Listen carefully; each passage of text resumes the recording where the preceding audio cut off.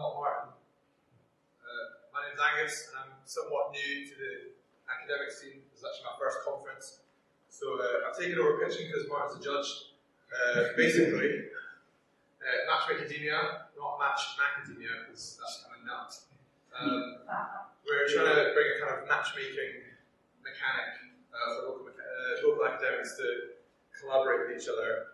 Basically, the problem that got brought up in the discussion group was sometimes people who work nearby each other don't collaborate when they could be collaborating with each other. That might be because they're on different floors of a building, separate buildings, maybe they go to coffee meetings with different research groups or in different departments or something, so they never get a chance to talk to each other. So our idea was connect them together with data, pre-existing data that's already on the internet or available to us. We can use it to connect them together. I guess the technical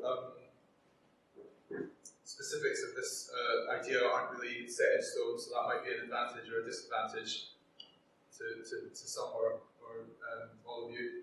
So there was talk of using a graph database to store the connections between people in some way. There was talk of maybe using some machine learning techniques to kind of decide how to recommend or connect, kind of suggest new connections between people. So I guess we would be looking for, in our team, technical people who are interested in doing that sort of thing, storing the data, or pulling the data somewhere, storing it in a format that we can use, and then kind of acting on it, using it to kind of come up with some recommendations. And then also people who aren't necessarily technical, but who know about research, outputs, and where data is that we could use and how we can use it to connect people together. So I imagine there's a lot of information out there, so it would be useful, especially to have somebody who knew what was going on with that sort of information to allow us to use it in a targeted and useful way.